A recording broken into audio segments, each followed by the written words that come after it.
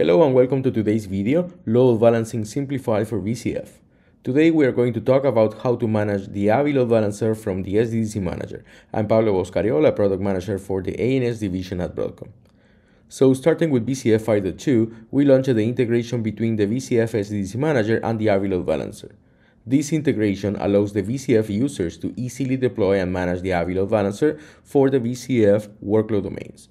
This is a brief example of how Avi can be deployed on VCF, either on the management domain or in the workload domains.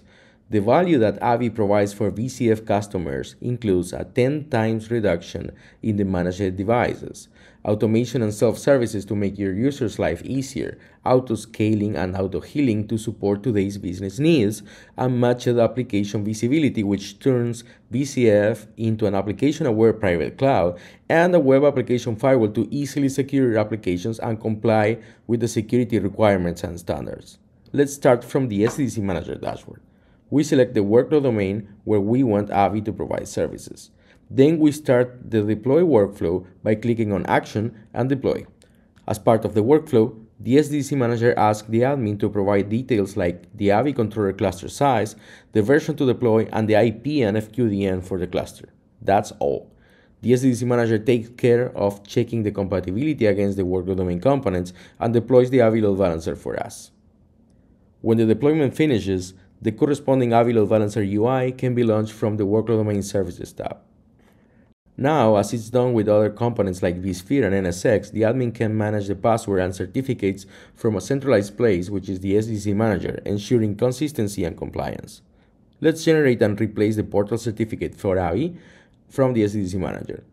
We switch to the Certificates tab to generate the CSR, the certificate, and to install it on the Avi Load Balancer.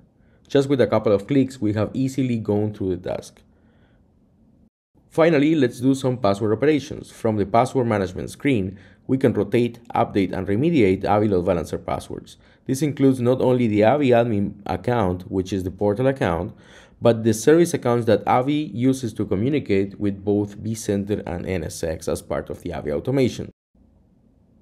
In summary, today we saw how easy it is to deploy and to go through the day 2 operations of Avi Load Balancer in a VCF environment, thanks to its unique integration with VCF.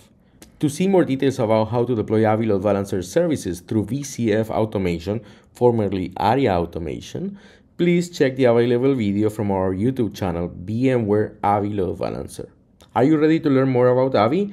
Please check out our blog, social media, product documentation, and our wonderful hands-on labs. Thank you.